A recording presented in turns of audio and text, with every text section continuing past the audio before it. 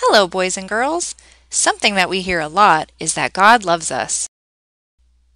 Did you know there are different kinds of love? One kind of love is like a husband and wife.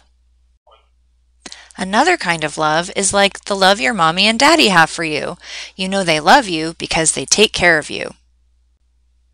And another kind of love is when we do good things for people even if we don't know them. The Bible tells us that God loves us. He loves us so much that He wants only what is good for us. One night, a very important man came to visit Jesus. His name was Nicodemus. He was a teacher of God's people, the Jews. He wanted to learn more about who Jesus was and what He was teaching.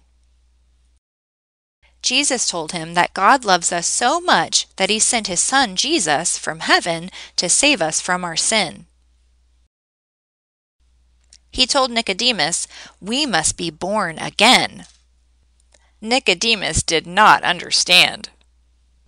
He thought Jesus was saying we had to become a baby again. But what Jesus meant was that we had to start over again and live like God wants us to. He said that God loves us so much, He sent Jesus so that we could start over. This week, let's think about how God loves us and help others to learn that too.